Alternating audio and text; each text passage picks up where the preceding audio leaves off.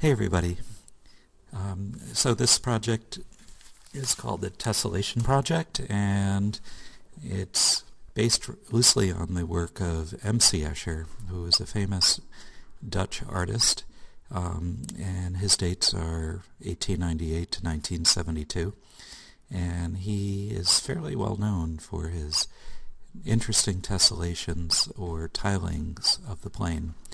And if you look down at your own floor tile, you're going to see that there aren't any gaps, and all the shapes, in the case of your floor, the squares fit together. Escher took it quite a bit step further and created different shapes that also tile the plane. This one is based off of a square. And notice that there's positive and negative elements too, and fish are interspersed with the birds to form a seamless plane without any spaces. So let's see, let's take a look for another one.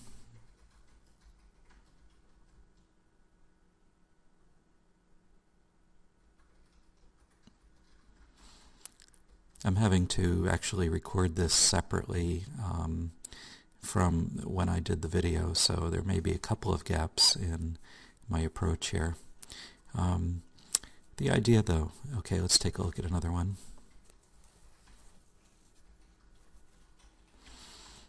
Same idea, we have fishes and birds connected, filling up the space with no gaps.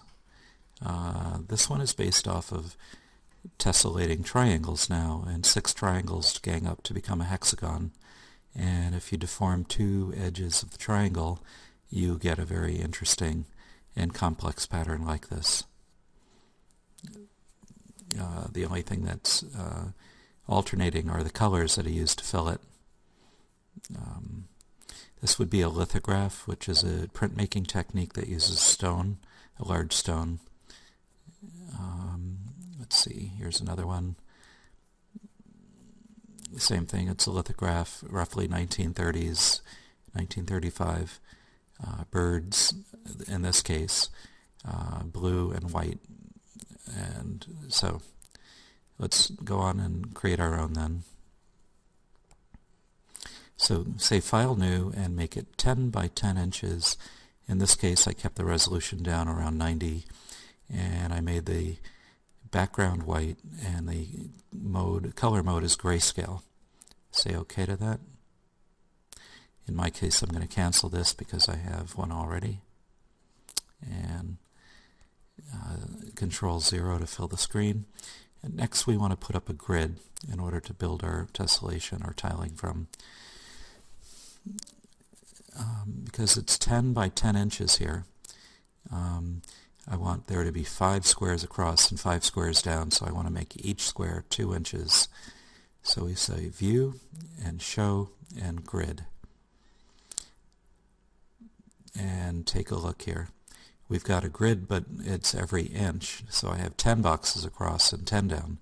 So that's too many, so we got to get into the preferences. So go Edit, Preferences at the bottom. Sorry, it's off the screen. And you want to choose Guide, Grid, Guides and Grids. So I'm hunting for that right now. And that's Units, which is the wrong thing, so I'm canceling that. And try it again. Edit, Preferences, and Guides. And then I'm going to choose a grid line every 2 inches instead of every 1. Say OK to that, leaving everything else the same. And there we have it, 5 boxes across and 5 down.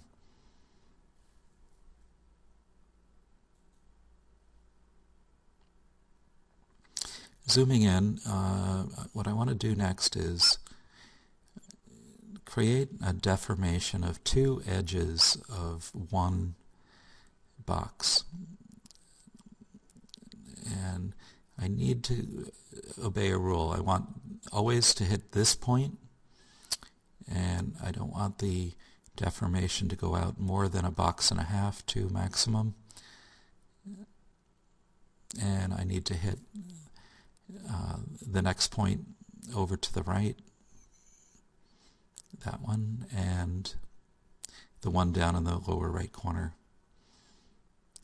Okay, so and I'm going to go out beyond the line and then come in inside the line and go back to that corner, and then do the same thing, go out, come in, go back to the final corner. So click and drag. So you click, click and drag, click and drag without letting go of the mouse, and then click and now let go. Now click again and let go, don't let go of the mouse, click again, don't let go of the mouse, and bend, and then end in the corner. Okay, next what we want to do is stroke this path. This is a vector path, and with black in the foreground, I click on the Paths tab, and then I set up my brush. So I click on the brush tool, and right now my brush is set to 50 pixels wide, which is too much. And so I want to set the hardness to 100% and take the size down to, let's try 8 pixels in this case. Let's see how that looks.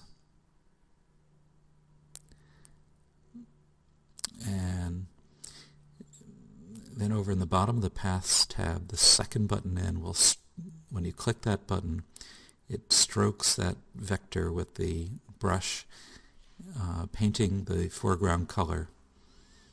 I thought that was a little fat, so I'm going to bring this down to 6 pixels. And do that again. Good. Next I have to get rid of the work path. It's just going to be in the way, so I'm sending it to the trash. And next what I want to do is copy the black using the magic wand tool. The wand is hiding under the quick selection tool, and you have to click and hold that tool down to get to the magic wand. It may be helpful to zoom in. See, I didn't quite get it there, so let me zoom back in and click on the black. Good. It's all selected with the marching ants. And now copy this with a Control-C or Edit Copy, and then paste Control-V.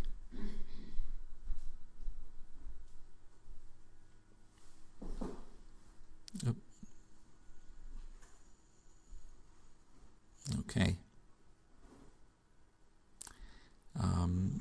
And next we want to fill out the rest of the row with Control-V, Control-V, or just holding down the Control button, hit V, V, V, V. Okay, see how I align each of the points right to the edge of the square? And I want to make sure I catch this one to the far left with that little piece right there.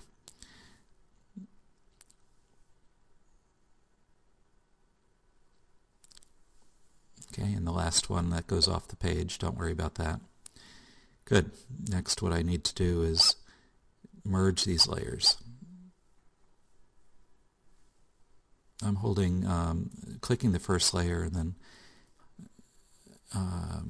holding Shift and clicking the last layer and then right-clicking and selecting Merge Layers. And actually one of these elements is on the background, so I should merge layer 5 down into the background as well. Another thing I can do is double-click the background because it's a pain. So see how that one isn't connected? Okay, and let's see what I did. Yeah, I merged it in. Okay. You can merge it with a Control-E. So it's basically rinse and repeat at this point. Zoom in, select the black with your magic wand, then go up to the menu and select Similar, which will pick up all the black. Zoom out with Control-0, copy this, Control-C, and paste Control-V. So that's working smart because I copied the whole line at once, so I don't have to constantly do all 25 of them. And oops, see, That's the background, so let me just toss that.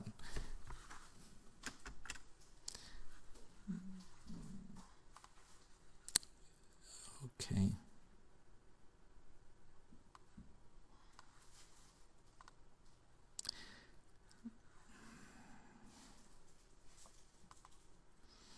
So I don't have the background white to get in the way at this point. If these aren't quite aligning onto the square at this point, that doesn't matter either. I just want the elements to line up. Take it one at a time so you don't get too confused.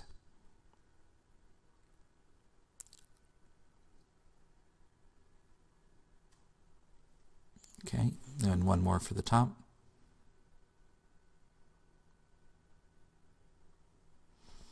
Good. Once it's all laid out, then flatten everything down. The easiest is to go over to Layer. At the bottom, Flatten Image.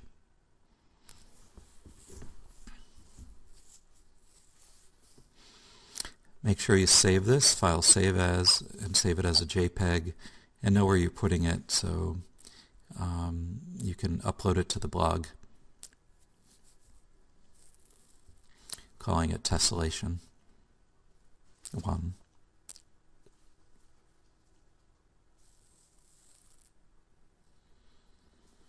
Good. Now, as variation, we could do an Escher-like alternating lights and darks, a positive and negative. So go over to the, so every other one we're going to color in with black. And I'm going to use the bucket tool, which is hiding underneath the gradient tool. Right there is the gradient tool. Click and hold, and you get the bucket tool. And then every other solid, you can just fill it with black. It's kind of fun. Now watch what happens here. Whoops. What happened was I have a hole. So let me undo that with Control Z, zoom in, and the black just flowed through the hole. And so the easy fix on this is to grab the brush tool and just paint in with 6 pixel wide brush your black and just fill it in. Okay, so the color just flows through the hole like water through a hole in a dam. So we just need to plug that up and it'll be all good to go. Control 0 to zoom out and continue along every other one here.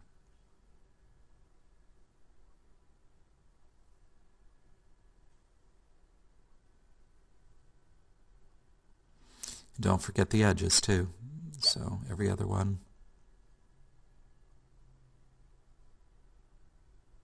I'm going to go along and fill in the black lined ones here. Yep.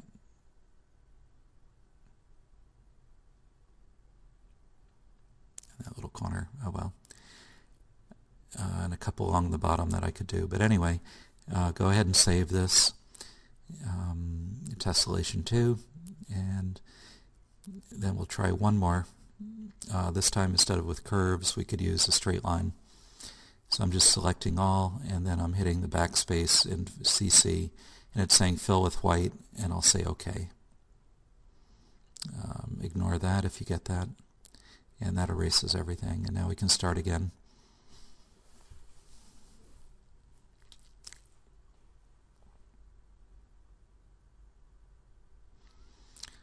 Zoom in,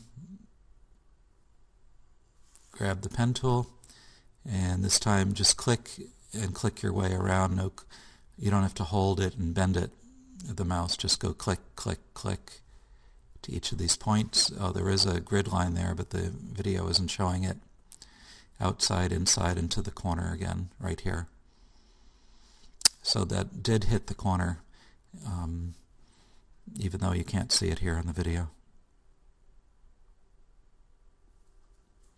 Go to the Paths palette, and mine is hiding. I went to Window if it's missing, and chose Paths, and then I dragged up my layers because I'm working on a small screen here.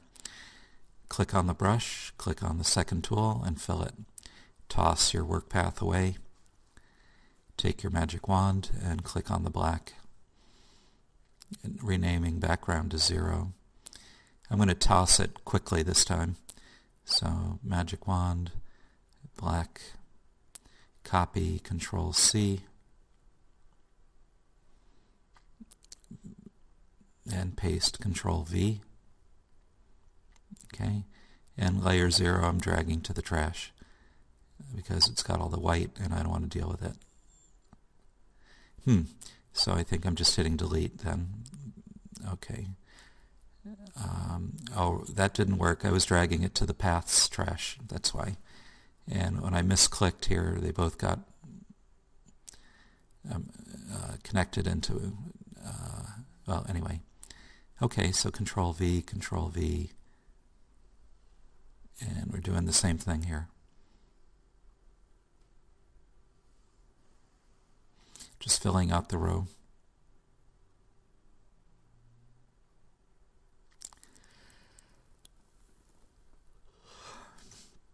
Once you have that, layer, flatten image near the bottom. Zoom in, grab the magic wand, click black, select similar, copy that, Control C, and then Control V. Move tool, the letter V is the shortcut, and move these down. It's a great little puzzle, and it's on that theme again of great complexity comes from very simple things.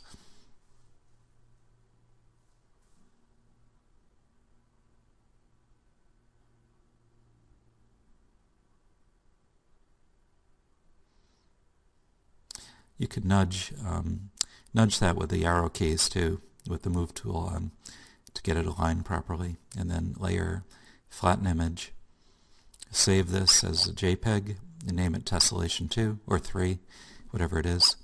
And then go ahead and color alternate boxes again, or alternate cross shapes.